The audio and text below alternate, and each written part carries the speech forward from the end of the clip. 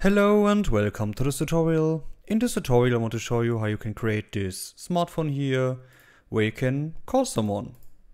Hey Steven, let's go bowling. Alright, let's go. So the first thing we need is we go to the settings, project settings, go to input and create a new action map for the phone. Let's just call this phone and put this on P, whatever you want. Then we go to our character here that we use and we just call the phone function.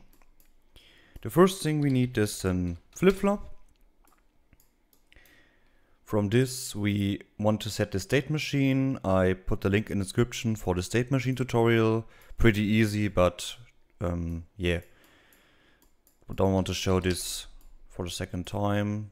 So let's pretty easy. On the A state we want to put this on the phone state so that we have the animation for phone, and otherwise we have the normal animation. Pretty easy. Then we want to go to from the character movement, want to set movement mode, in this case to none. And when we are back to normal, we go back to normal, like this one. Then we say get player controller. From here we say create widget and connect the point here. From this on we go to remove all widgets, back to normal. Now we have to select an widget, of course. So I prepared a few things for this. So we have here the phone widget, the call widget. So it's pretty easy. You go right click, use interface widget. Then I have a static mesh as a phone. We have a phone HUD. You can use this when you want. So it's pretty easy as well. You go to Blueprint class, type in HUD, and there it is. So in this HUD is, yeah, just nothing. This is just a HUD. And we have this structure here. So we go blueprint structure. And this structure is pretty simple. You can set up some variables that you want. So we have a name as a string. We have a number as an integer. And we have an audio as a sound wave. So we use this later because I have audio files here for some persons that we can call. And when I click one... Hey Steven, let's go bowling. Yeah, let's just play the sound. So, and we have some images, so the material for the phone and some icons for the phone, the numbers. Yeah, so let's open up this phone widget here. So the phone widget, as you can see, is just the canvas here that we have. We have this phone here, it's just an image. And on this image we have 3 buttons. So as you can see, that's just a button, and I put the image inside the style here. So we have these 3 icons here. So the best thing about it is we can click these icons. So first of all, let's go back to our character and put on our phone widget like that. Then we have to add to viewport, of course, show mouse cursor. We go to the get player controller connected. Of course, we set it to true. On the other state, we want to set it to false. So on the B case, attach component to component and select the mesh like that, and this is the parent. So disconnect the target. We set it to snap to target, and keep world, and uncheck the world simulate bodies. So then we want to add up this phone here. So as I said, we have a static mesh here, this phone here. So let's go to add component and say static mesh, and you already select the phone. So let's go here and say the visibility is false.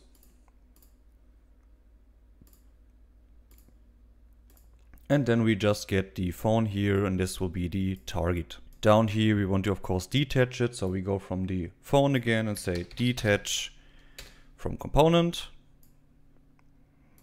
and just select it. We say keep world, and keep world, and uncheck this here. So, and the last part is, of course, we need the socket name. So we go to our character again. So select our mesh here, open this up, go to the skeleton. And what I want to do is we can say preview animation. And in this case, the animation is called texting. I put a link in the description for the animation. And as you can see, I already prepared that. So we go for the right hand. So as you can see, I go the hand underscore R. Then you say add socket. And I call this right hand socket. And then you can say add preview asset, and I just add the phone, and then you can place it on the right, position here. Great, so let's copy this socket name here, go back to our character, and put it right onto the socket name, like that. And then we just go from the phone again and say set visibility, connected. Of course, we want to set it visible. And down here, we want to set it not visible. Great. So compile and save this. So let's see if it works. When we hit play and press P, he plays the animation, the phone is in the hand, and we have this widget where we can click on some buttons here. As you can see, we see the mouse, and we hit P again. The phone disappear, the HUD disappear, and the mouse disappear. Great. So next step is we want to use the phone. So we go to our phone widget here, and the first thing is we go to our graph, and we have these three icons here. So we go the click events, like that. And for this part, we want to just use the first button, so this call button here. The first thing is we want to say remove from parent, because we want to remove this HUD, this widget from the view, and want to add up another widget. So we go here and say create widget, and now we want to select the call widget that I showed. So this is this one here. When I open this up, you can see we have this phone again, we have a background, this is just white, and then we have all these buttons here. So I just cut it out from just a picture. So all these clickable buttons, and again, it's just an image, nothing special. We have a text field where I can show up the number. We have a back button, so I just put on a button and put none into the draw as, so that's invisible, but you can click it. Yes, that is the whole widget here. So let's go back to our phone widget. So we want to open up this call widget here. So if you want, you can say get player controller and put this return value to owning player. And then we just say add to viewport again. So we have finished our phone widget. So let's go to the call widget, and let's first of all, let's set up our back button here. So on click, the first thing is we want to as well remove from parent. And again, we want to say create widget. Again, get player controller. And here we go again with the phone widget. Like that. And again, add to viewport. So let's see if this works.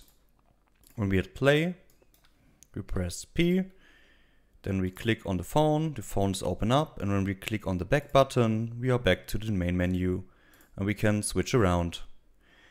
Great. So now we want that we can type in the numbers. So the first thing is we want a new function for this. Let's say set text. And this gets an input one. This will be the text. The text will be a string, just for example. And then we need two variables. So we go back to our event graph here. The first thing is the number. This is a string as well. And the add text as well as a string. So the number is that number that we call later. So we open up this set text function here, and we want to set the add text to the text that we gave into the function. Then we take out our number, say get, and then we want to say append, so that we add up the add text to the number. And then we want to set the number to the text that we added, like this. The last part is we want to take out our call field, say get, and then we want to say set text, like that. And then we just connect it here, and he will convert the string to the text value here. So compile and save this. So this is the set text function. We can close this here. Now we have to call the function, of course, and we take our buttons here and do this for every button. So we can just do this here, call the function, and of course, when we press 0, we want to add 0. So let's do this for the other buttons. So I skipped the process. So of course, on every button, we call the number that it has to be. So now we need the call function itself. So we have our call button here, and again on click. Let's put it right here. And the first thing is we want to cast to my instance.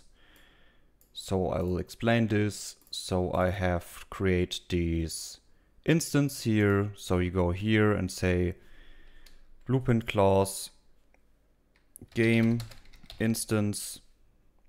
So this one here. And the game instance is a global place where you can store variables that you want to use in the whole game. So I created this variable here. So you go plus variable, and the variable type is the context structure. So as I said before, we have this item structure here. As I said, the name, the number, and the audio, and we just type in this part here. So contacts is the structure here, and I put the variable to array, and then you can just set up the default values. So you can hit plus, add up someone. So the first someone I add up is just the name Brian and the number 555. And we have 3 audio files for Brian. Then we have something for Samuel, as well the audio files and the number 666. And Jessica, just for example.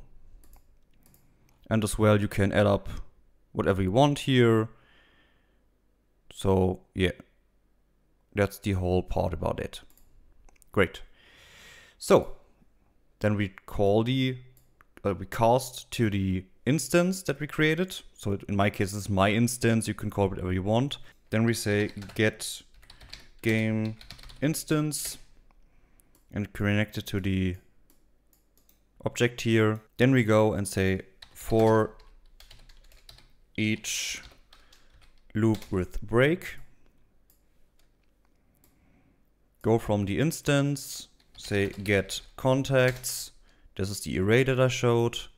Connect the array with the loop here. Then we go from the array element, split structure pin. So now we have the array element name, number, and audio file for every person that we can call.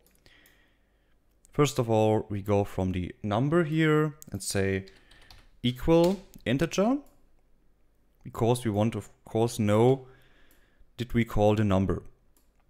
So we take a branch, take out our number here, say get, and connect it. And he will convert the string into a number. Then we go from our array elements, or the audio files, say get a copy. Let's say we want to do a random integer. So just for example, connected here, in my case, the maximum is 2 for the audio files. So every time you call someone, it plays just in random audio files. You can set it up whatever you want. Then of course on true, we want to play a sound 2D, just to make it simple, and connect the return to the sound. Then after that, we want to set the number to nothing and call our setText function again and leave it to nothing. From this, we go back to the break situation for the loop. So we cast to the game instance, get our contacts that we created, so this one here. Then we have a for each loop to check if the number that we type in is equal to a number that is in our contact list. Then if it is equal, we play the sound for a random audio file and set back the number. So let's see if that works. So we play, press P. Then we can call someone, let's say 555 for Brian, and hit call. Hey Stephen, how are you? Or 777 for Jessica. Hey, it's Jessica. What's up? Yeah, works pretty good. And we can every time type in a new number. When we go back, we can repeat that, and when we press P again, we are back to normal. Great, so I hope you enjoyed the tutorial. If you have any questions, please let me know, and yeah, goodbye.